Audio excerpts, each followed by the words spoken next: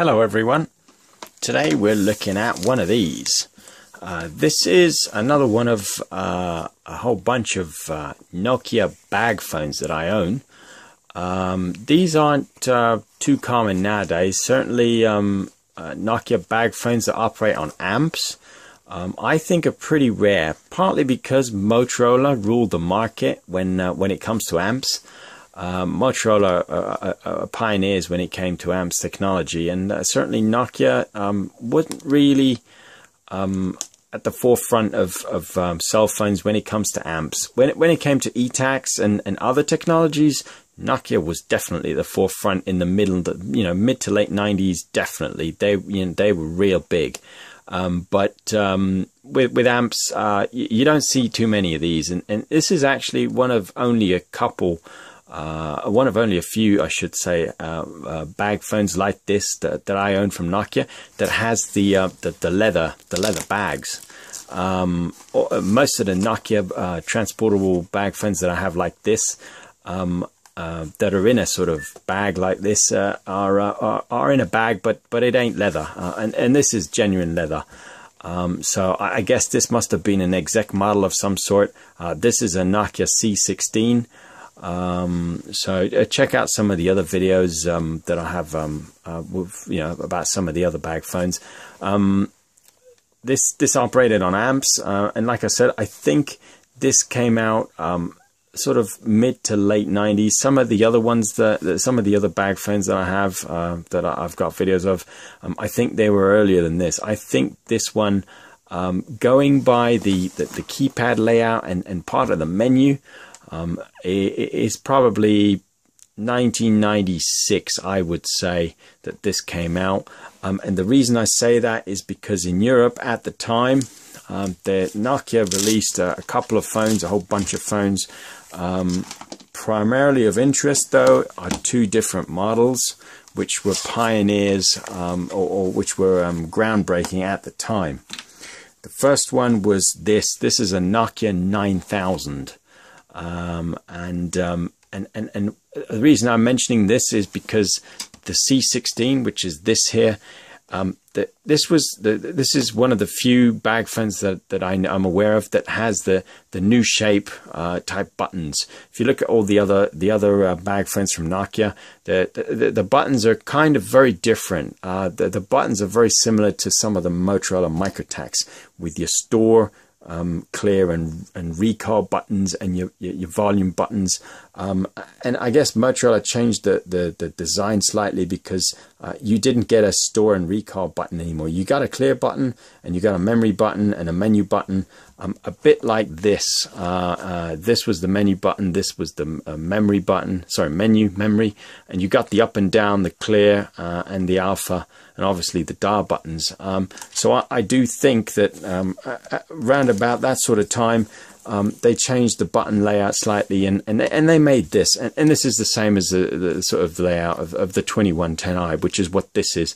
And they had a whole bunch of these in various permutations. If you get one of these phones, it may or may not be GSM. It could be e-tax. No, it couldn't be e-tax. So they never made an e-tax version of this. But it could be NMT. It could be GSM 1900 as well. There's a few of these, like the 2190, which looks exactly like this, but it's a GSM 1900 phone, not a 900, GSM 900 like this is. But anyway, so my point is that I think they changed the button layout to make it more original. Certainly this one is pretty heavy, actually, and this doesn't have a battery in it. You can definitely put a battery in it, because when you unzip this, it's definitely got a battery holder, but you also get the car socket. The battery holder is this little thing here with the Velcro. It's not got a battery in it, but definitely you can definitely get one. So let's fire this one up and see what we can do with it. Certainly these ones, like I said, are pretty rare. You don't see many of these floating around. It's got the original Nokia antenna. I don't know if y'all can see that, but it's got the Nokia written there. And actually the antenna is in remarkable shape compared to the rest of the bag. I think actually the guy replaced the antenna before selling it off, because the bag actually looks like it's taken a beating. The bag really looks like it's taken a beating, but the antenna is in pretty good shape. So right, let's fire this one up.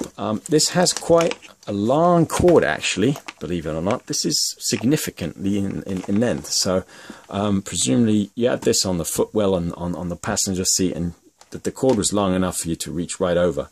So let's power this one on, and hopefully it ain't gonna ask for a pin. Right, that's what you got. I'm guessing that's the number it was assigned to. So quickly going through the menu. The menu in some of these Nokia bag phones is you get a menu A and a menu B. Menu A is the more common stuff. Menu B is the not so common stuff that you might not use on a day-to-day basis. Like your PIN or like a few other functions that you probably wouldn't access. So I guess they made the menu quite easy to access. So press in menu again, and then you get menu B. Let's go into that. So you got PIN. In fact, let me turn down the volume because this is seriously loud. So for example, this is ketone. Let's change that. Let's change that to medium, because certainly that last tone was really loud. So get out of that. So back to menu, menu B. Actually, let's just go into menu A quick. So menu A, DTMF continuous, no auto answer, backlight on. Ketone medium, we've just changed. Ring volume very loud. 1 minute alert. System select. So you got a choice of home, auto, preferred, non-preferred, and that's it. So let's leave that on auto. Not that it matters, because this operates on amps, and they shut off amp cell towers quite some time ago, probably about 10-12 years ago, maybe even longer depending where you are. So let's change that back to auto. Power high, these are all 3-watt units, and that's about it really. That's all you got. Going into menu B, you got PIN, you got next menu, English, you got obviously a language selection, one touch on, alarm, redial, ignition sense, horn alert. Now I worked out what this is. You can actually, if there was an incoming call, you can actually get this to fire off the car horn, which is a pretty neat function, I guess, at the time, but probably not commonly used nowadays, because generally phones aren't as big as this, and you'd have it in your shirt pocket. Data link, I don't know what that is. The last call counter, and that's pretty much it. There really isn't much in the menu in these. Pretty basic, like I said, and quite chunky for its time. I mean, this was state of the art at one point or other, so people paid a small premium to have this. If you think nowadays, you know, the smartphones and your iPhones and all that junk, you know, compare that to one of these, and you're talking serious money and serious weight to carry around. So there's not really much else I can show you. It's got a selection button, and you can change the volume with this on the side. Obviously that means high volume. If you press it again, you get low volume.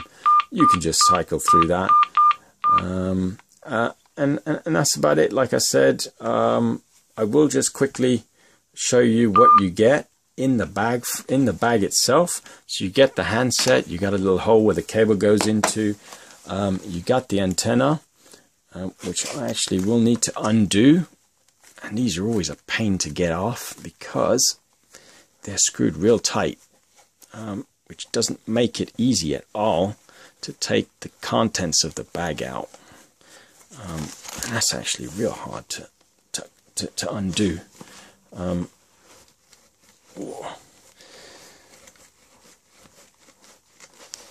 I don't think I can get that off actually. That's not going to give way, is it?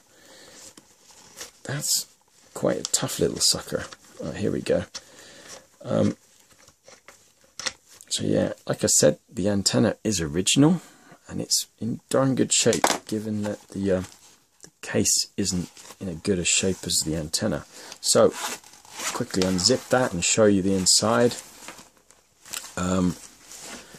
Now this one's a little different from the others, but it is still a C250, I think, as far as I can tell. You got two connectors, that's power, and the other one is the handset. So your handset would plug into here, the power would go into here. This is for your speaker and your auxiliary speaker. Sorry, your mic and your speaker, and that's obviously the antenna port. Does it say what model this is? Yes, it does. It says it right at the bottom there. I don't know if this will focus. C250 Mark II. This isn't obviously a C50. It's a C16. But what Nokia did at the time, they were pretty clever. They made a generic box like this, or base unit like this, and they just changed the handset on them. And hey presto, they brought out new models. They brought out a whole bunch of new models. And the base unit, this base unit was generic across their entire range of bag phones like this. So if you look at the other videos that I made with regards to the bag phones, you'll see that actually it's the same unit. So that's pretty much all you got. You got the bag, and there isn't anything else in here to show you really, apart from this little thing, which obviously is like the suction cup for the receiver. And this one's pretty filthy actually. Maybe I should have cleaned it before doing the video, but hey ho. So, and that's what you got when you bought one of these. Certainly this is probably the exec model. You got a nice little pocket here to put the manual or some paperwork in there, and you got a little thing up here which held the pen together, and that was that really. You could carry your paperwork and important documents, and you got a nice little shoulder strap like this to carry this thing around. And that's about it really. Like I said, it's a shame we can't get service on these. I'd love to get service on some of these. I really would. But unfortunately the technology's defunct and it's no longer with us. So these are good for collecting or as part of a collection collecting. And that's about it really. But feel free to check out some of the other videos I have on here, and if you like the phone, give me the thumbs up, much appreciated. And like I said, don't forget to like, share, and subscribe. And thanks for watching.